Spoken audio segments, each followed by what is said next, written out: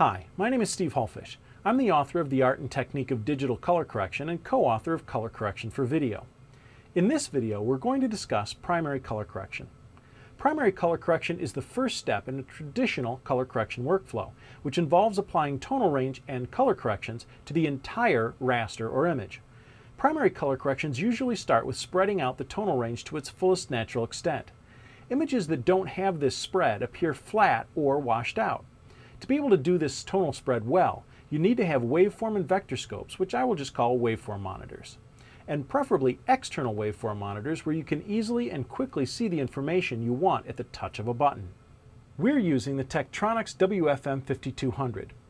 Use the shadow, black, or lift control to bring down your shadows to their lowest legal level.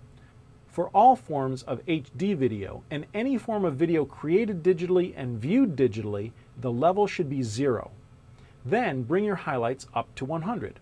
Some waveform monitors may have a scale from 0 to 700 millivolts as a form of measurement.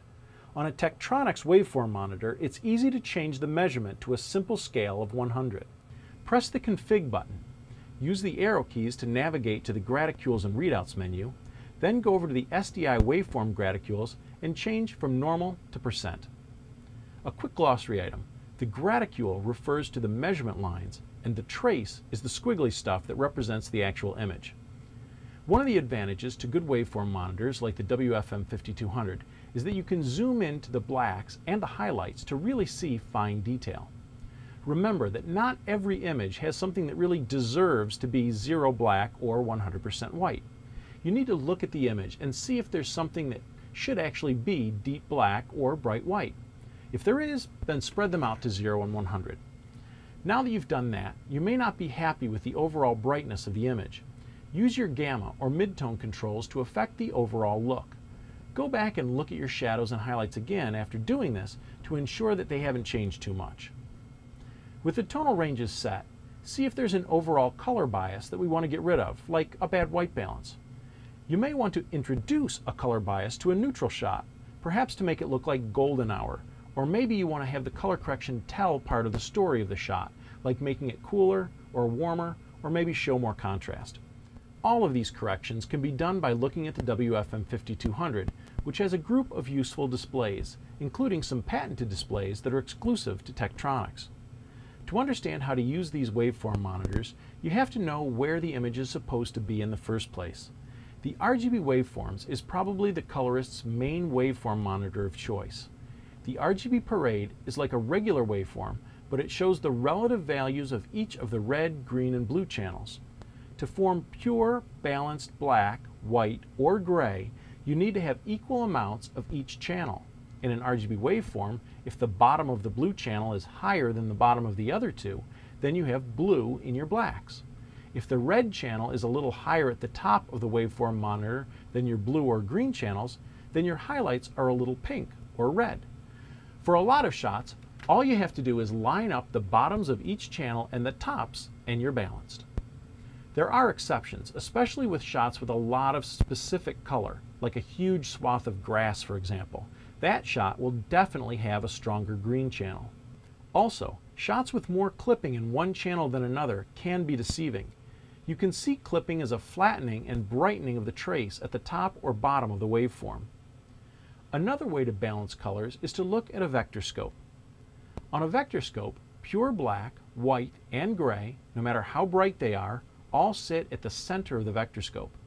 Generally speaking, the further from the center, the more vivid the color appears due to either saturation or value. The hue is shown by the rotation around the circle. You don't want the entire trace in the middle. That would mean it's just black and white. But as you manipulate the image while looking at the vector scope, you can see what parts need to sit closer to the center.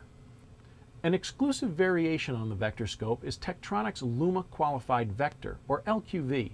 This allows you to display just a specific part of the tonal range, like just the deep shadows or just the highlights in the vector scope, which I find really helps me a lot to balance shots.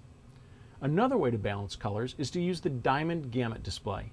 With this display, blacks lie in the center where the two diamonds meet. White is at the top of the top diamond and at the bottom of the bottom diamond. If there's a green cast, it goes to the left. If there's a red cast, it goes to the right of the bottom diamond. Blue casts drift to the right of the top diamond. So a balanced image makes a straight line right up the middle. But look at your image. If there's a reason why the trace should be going in one of these directions, like a lot of skin tone or a lot of grass or blue sky, that's fine.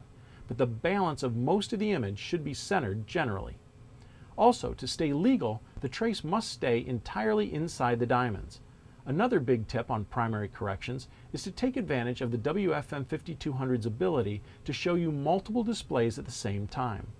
You can make presets of useful combinations, like an RGB parade waveform with a vector scope, or a vector scope with a Tektronix exclusive spearhead display. There's obviously a lot more to doing primary color correction than we can discuss in 5 minutes, but those are the basics. I hope this was helpful to you. Be sure to check out the online demo of the Tektronix WFM5200 and the rest of the videos on the Tektronix website.